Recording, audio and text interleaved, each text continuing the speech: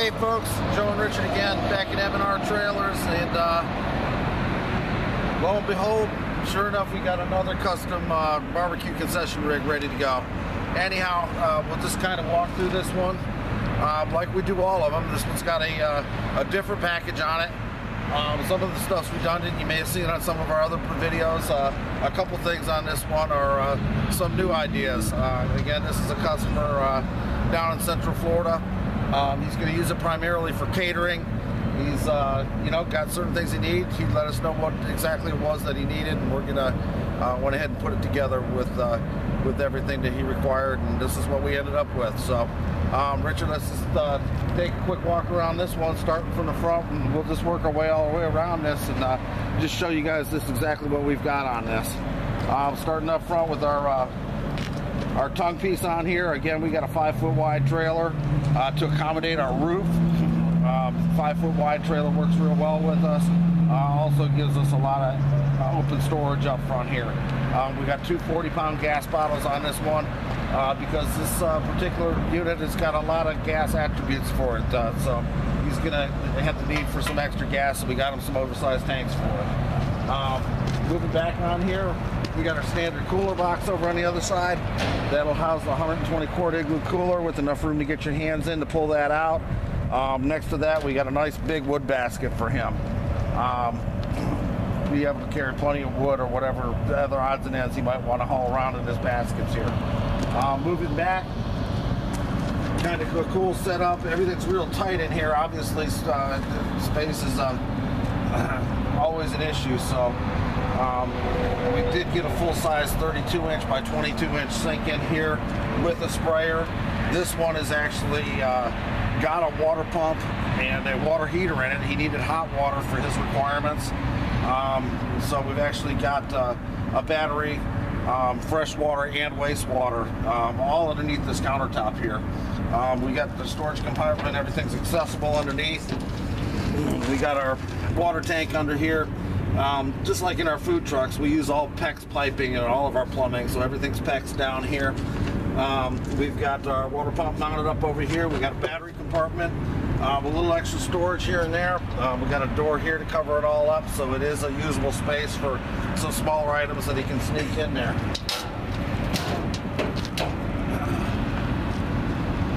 Moving back on this unit, our typical Model 72 smoker. We did part of his shelf, his work shelf here, we did in the starboard for him. The other part we've done here in our expanded metal, which is pretty typical. This makes for a real nice removable cutting board. You do some cutting on here, pop it right out, rinse it off with the hose. Just a real nice thing to have. On this 72 smoker, we'll pop her open real quick. Our typical reverse flow smoker, it's got a reverse flow plate in the bottom of it. This is what it would look like if you guys are ever wondering if you wanted to go with 3 shelves. This is typically, they come with 2 shelves. We added an extra one in here, and this is the configuration that you'll have when you got 3 shelves. Pull-out shelves, typical. Stops on them, typical.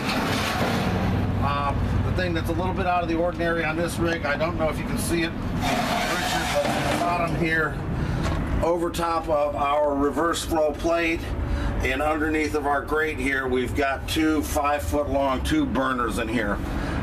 The tube burners put off a beautiful blue flame. What this does for you, what's so nice for this, is we can use this as a smoker. And people have asked us over and over again, can I use this for a charcoal grill?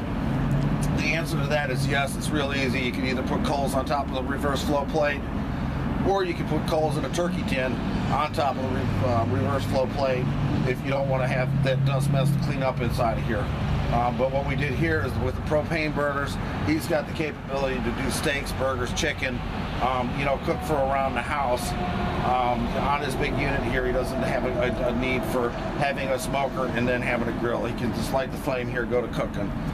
He can also use this as an assist as he's smoking if you wanted to add some extra heat. So anyhow, a lot of, just opens a lot of doors. A great option if you guys would like us to, give you some pricing on this and let you know what's involved. Just give us a call and we'll explain it all to you.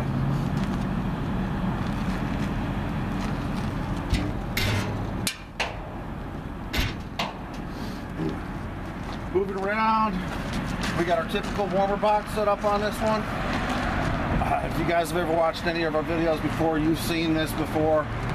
We've got our warmer box and firebox combination here. In the warmer box, we've got 3 shelves. We also have a slide gate, which is, we do this in all of our smokers and grills. What this allows you to do is to be able to cook in this warmer box if you choose to. You'll just cook at a slightly less temperature in this cylinder as you would in the main cylinder. If you do want to cook in here, you open the slide gate. You'll adjust the heat on your main cylinder and open your rear cylinder to pull some of the smoke and the heat out into this warmer box, so now we can have a secondary smoker going here. On the other hand, we shut our slide gate back up, we close our damper back up, and now we've just got a warmer. Depending on what kind of a fire you got going down here, she's going to burn right around 150 degrees. Standard warmer box, nice big airflow dampers there. You guys know that thing works off of airflow. So you've got a lot of adjustability between the amount of air that we let into the firebox and the amount of air that we let out of the main cooking chamber. Just open it up. The more open it is, the more air you're drawing through, the hotter you're going to bring the temperature in the main cylinder. This has got our new fire starter. This is our log grate I just pulled out of there.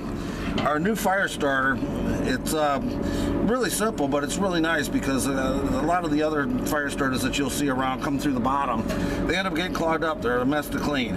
So we go off at this angle, and really once you get the fire starter completed with your cook, there's really nothing for anything to fall into on this. You're just going to scrape everything out and be ready to ride.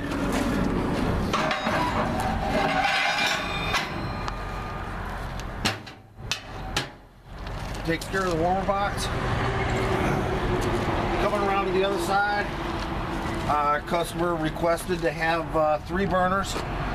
Standard is 2 burners, but of course, whatever you guys need. If you need an extra burner for whatever reason, let us know what you need. We'll accommodate you.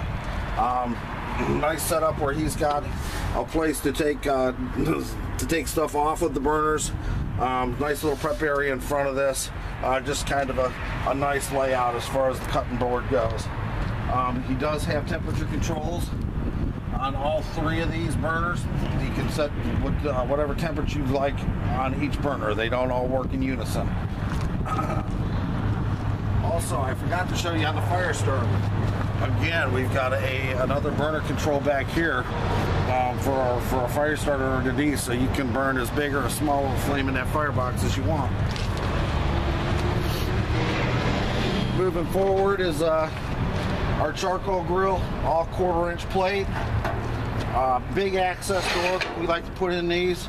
It allows you to put some extra coals in here or add some wood logs without having to take all the grill grates out of the thing, add charcoal, close it back up. You can very easily just dump some extra charcoal, put some wood down that access hole. Also doubles as the vent to let air flow through the charcoal grill. Gonna stop up here for the lid. Charcoal grill here. As you can see in the bottom here, there's actually a charcoal basket which you can pull the whole thing out and dump that after you've got your spent coals and your spent wood. It's kind of nice. It just kind of keeps everything together rather than just have charcoal all over the floor of the grill. We got our cooking grate, 2 different positions to put that in. All 1/4-inch plate. 1/4-inch plate means it's going to hold the heat. Hold the heat. You guys know that's going to lead to your best barbecue. So, nice portable grill in here. Moving up forward, this is kind of a cool thing for an outside rig for sure.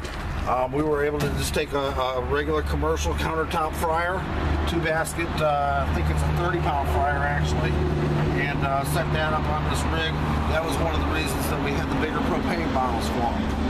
But this obviously opens up some big doors for this fellow with his catering business. He's got barbecue, the ability to fry all outside, so real cute little asset here, and you know, something that if you need, of course, we can do for you. Stepping back a little bit, we've got our upgraded wheels on here. Purely aesthetics, it's a nice look. Most people, when they get into doing one of these fancier rigs, you know, it's worth a few extra bucks to put a nice looking wheel on it. The other thing that we did on this one, we've got a stereo bar that we built for them. It's got a weatherproof marine stereo in there, JVC out front, a couple speakers, really puts out some nice sound. We got 2 more outdoor speakers mounted on the back here. So the fellow's actually Jamaican, so I'm sure you'll have some good reggae going on his barbecues. The last addition that you probably caught right off the bat, makes this thing just a really nice rig, is the roof. We've got the primary center roof, which stays stationary, and we've got the 2 fold-up leaves on either side that sit on these support bars when they're in the open position. We got the back one I don't have opened yet, but we got it held up with one of these, which is really plenty to hold it, but we do got a set of them. We also pin these through the support bracket, so if the wind blows, there's no chance that this thing's going to blow up on you. At any rate, it gives you a bigger footprint. You look really professional when you got one of these roofs over you. Not to mention, you can get out of the sun. You don't have the sun beating on you. It actually gives you a little bit of shelter from the rain if you get some rain going on. Just all in all, another custom rig, completely different than some of the other ones that you saw in a lot of respects. By the same token, a lot of it's still the same. So anyhow, just another quality cooker from M&R Trailers. Let us know what it is that you need, what you need to accommodate the style of cooking that you're doing, and we can design something for you, build it right to order. So until next time, see you then.